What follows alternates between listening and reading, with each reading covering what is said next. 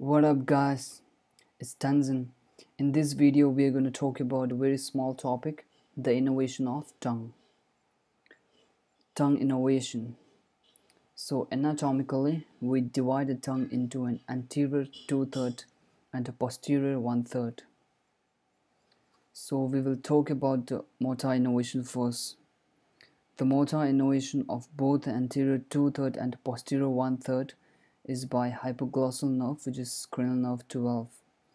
The sensory part, it has somatic or pain sensation and taste sensation. Sensory part of a posterior 1/3 is innervated by cranial nerve 9, which is glossopharyngeal nerve. And in a sensory part of anterior 2/3, the somatic sensation is carried by lingual branch of a mandibular nerve of a cranial nerve 5, which is trigeminal nerve. And the taste sensation is carried by chordae tympani of a facial nerve.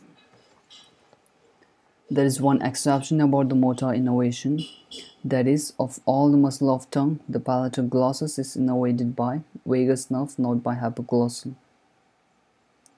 Here again, the motor innervation is by cranial nerve 12 and 10. The sensory innervation of posterior 1/3 is by cranial nerve 9. The sensory innervation of anterior 2/3 is by cranial nerve 5 and 7. And that's it.